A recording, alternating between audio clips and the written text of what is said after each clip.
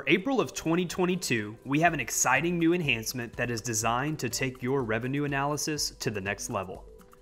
We've added some cool new metrics to the last year and forecast section within the day-by-day module.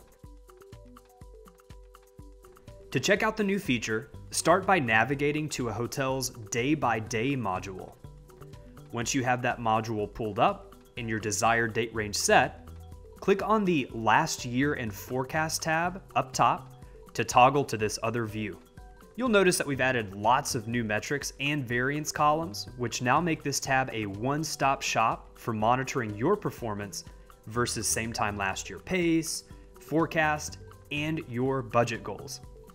Let's start by checking out the first set of columns that are unique to this tab.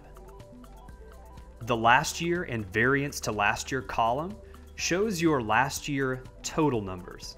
So, for example, on this date last year, we sold this many rooms at this ADR, which gave us the following room revenue.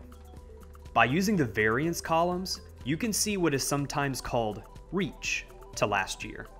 So, this hotel has a reach of this many rooms to match last year's performance and needs to make up this much in ADR and this much in revenue to match last year's performance. Next, let's look at the same time last year and variance column. This is the section where you can examine how you are pacing versus same time last year.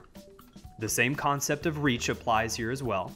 And in this example, our hotel is beating last year pace by this many room nights, this much growth in ADR, and this amount in room revenue, but still has some room to grow here where they are pacing a little bit behind. Just a reminder, toggle between the same time last year and net same time last year to account for cancellations and no-shows. The second to last column here shows your budget and the corresponding reach to budget. Use this section to make sure that you are on target to hit your budget goals, and if you are not on target, to identify ways where you can implement a strategy change that should be implemented to improve your performance. Last, the forecast section compares your current on the books performance with your forecasted performance. Be sure to toggle between the spider forecast and your RMS forecast to get a total picture. Be sure to head to Spider and try out this new functionality and let us know what you think. Thanks for watching.